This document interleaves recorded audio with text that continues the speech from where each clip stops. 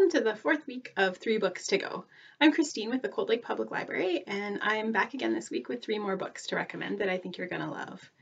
And this time I wanted to do something with that request that I received for feel-good, happy books. And when I started making lists, I realized, of course, there's lots of different descriptions of what people find comforting or feel-good go-to books. So I'll probably do a few of them over the next few weeks. I'll intersperse those with other things, but I'll return to this idea again under different themes. But for the first recommendation of feel-good books, I wanted to go with quirky things. So that's kind of my go-to. If I'm feeling down or stressed out and I'm looking for comfort, then I'm going to look for something that's quirky and has little oddballs like this kitty right here. And so that's true for TV shows too. So like if I'm looking for something to watch and relax, that would be like Gilmore Girls or Pushing Daisies, Parks and Rec. Those are the kind of things I enjoy. So if you enjoy those things too, then you might also find that you love these books that I'm suggesting. So for week 1 of Feel Good Books, let's get started. My first recommendation for quirky fiction is The Wofield Poultry Collective by Susan Juby.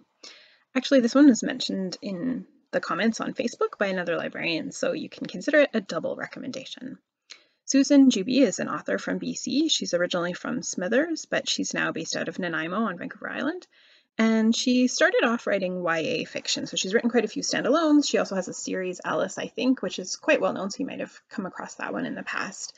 And all of the books feature quite a bit of humor. A lot of them are in small town BC and have kind of oddball cast of characters, and this one's no different. So it's called the Wofield Poultry Collective in Canada, but it was published in the US under the title Home to Wofield, just so you know, if you see that one, it's the same book. And on her site, it describes it as a comedy about a young woman from Brooklyn who inherits a derelict farm on Vancouver Island. And she also says, it won the Leacock Medal for humor, and I make sure to work that fact into every conversation I have, which some people may find charming. So the description of this book is that the main character, Prudence Burns, is a well-intentioned New Yorker full of back-to-the-land ideals, but without an iota of related skills or experience. And she just inherited Wofield Farm. 30 acres of scrubland, dilapidated buildings, and one half-sheared sheep named Birdie. The bank is about to foreclose, so Prudence must turn things around fast.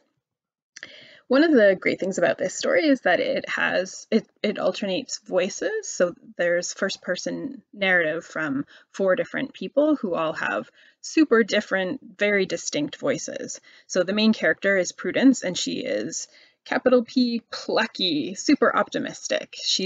Nothing can get her down. And so there's definitely some humor in there because, of course, there's a lot of stuff that's conspiring to get her down, but she's trying to stay sunny and bright and happy in the face of all that. Contrast that with Earl, who is a spry 70-something banjo-playing foreman who kind of comes with the land, and it has an inherent distrust of newfangled ideas, but also a substantial family secret.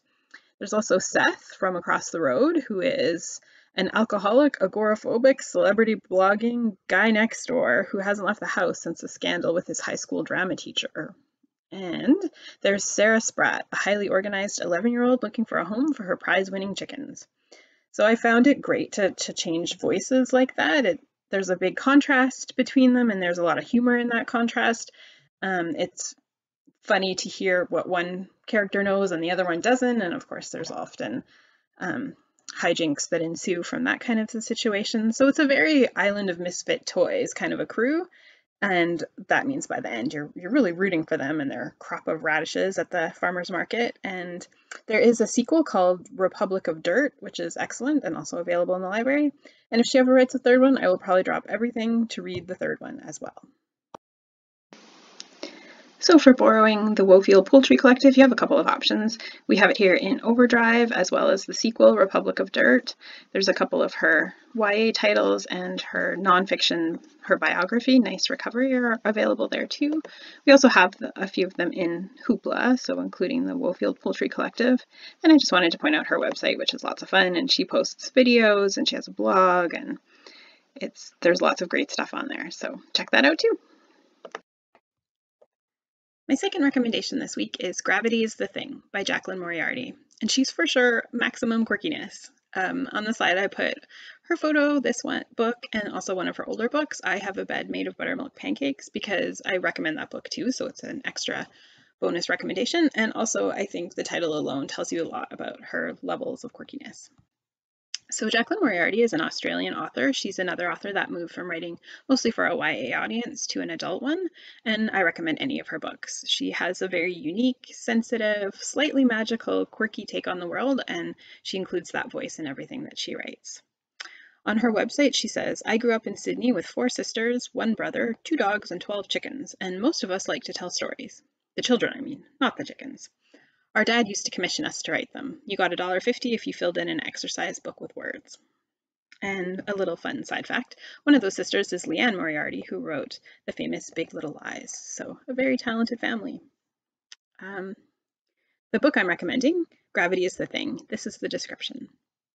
20 years ago, Abigail Sorensen's brother Robert went missing one day before her 16th birthday, never to be seen again.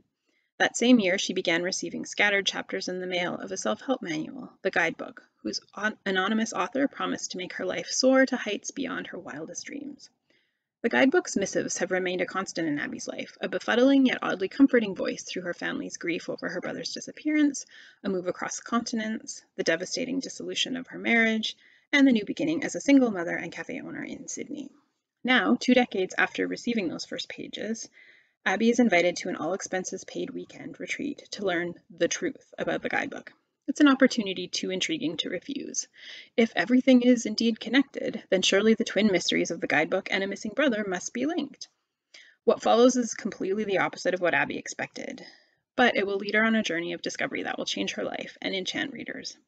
Gravity is the Thing is a smart, unusual, wickedly funny novel about the search for happiness that will break your heart into a million pieces and put it back together, bigger and better than before.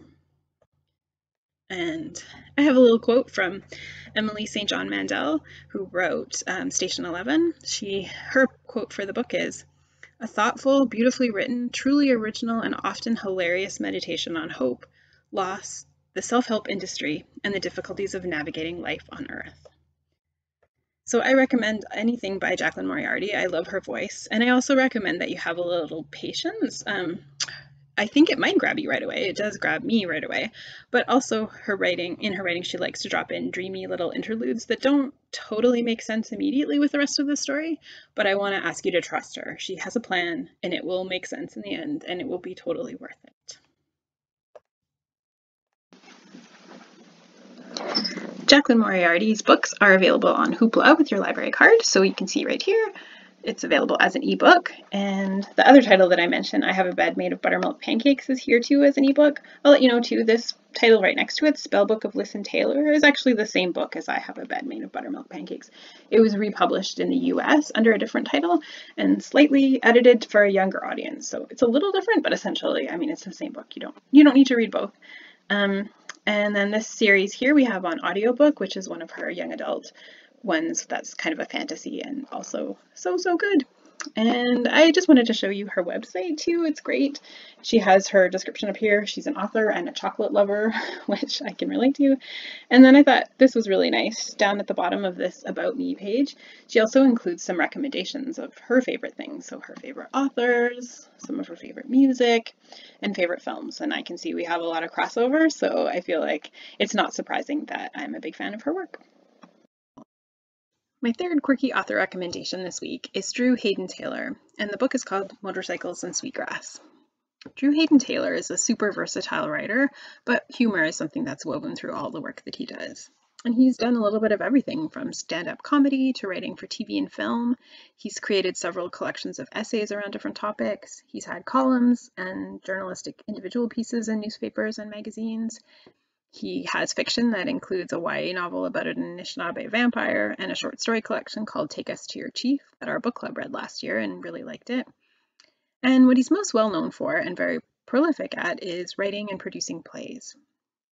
Drew Hayden Taylor is Ojibwe or Anishinaabe from Curve Lake First Nations in Ontario, which is just north of Peterborough, and that landscape features in a lot of the different things he's written. He's got a long list of awards spanning his 30-year career, which includes being shortlisted for the Governor General's Award for this novel, Motorcycles and Sweetgrass.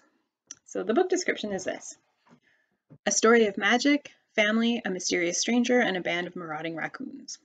Otter Lake is a sleepy Anishinaabe community where little happens, until the day a handsome stranger pulls up astride a 1953 Indian chief motorcycle and turns Otter Lake completely upside down. Maggie, the reserve's chief, is swept off her feet, but Virgil, her teenage son, is less than enchanted. Suspicious of the stranger's intentions, he teams up with his uncle Wayne, a master of Aboriginal martial arts, to drive the stranger from the reserve. And it turns out that the raccoons are willing to lend a hand. So I went to his website and I found some quotes from some familiar names. So he has a section called Nice Things People Have Said. And under there I found Thomas King, who's another author, who says, Drew Hayden Taylor is one of those dangerous writers who knows the potential of humor and how far it can reach into society, how deep it can cut, and how quickly it can heal. And Richard Van Camp from Week 1's recommendation says, Drew Hayden Taylor has woven an epic tale of magic, mystery, and charm for the world to discover in Motorcycles and Sweetgrass. This is a novel to savor, a complete delight. And one of the reasons I like all of his books is that humor. It's such a strong part of it, and he's great at giving the characters strong voices and funny dialogue. I mean, he's a playwright after all, so dialogue is a really strong suit for him. He's also great at doing that thing that I like in writers like Douglas Adams, where ordinary people find themselves in these completely absurd situations, and they really use humor to cope. And like the Susan Juby one that I recommended, Motorcycles and Sweetgrass is really just like a motley crew of different character voices, and each of them is super distinct, and they're people that you will find yourself rooting for.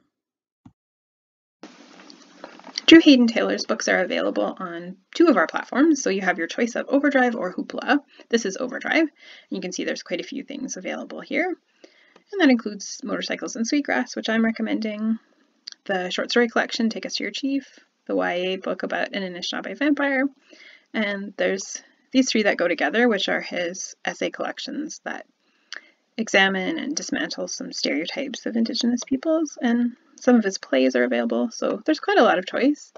And you can see that you have some choices in Hoopla as well.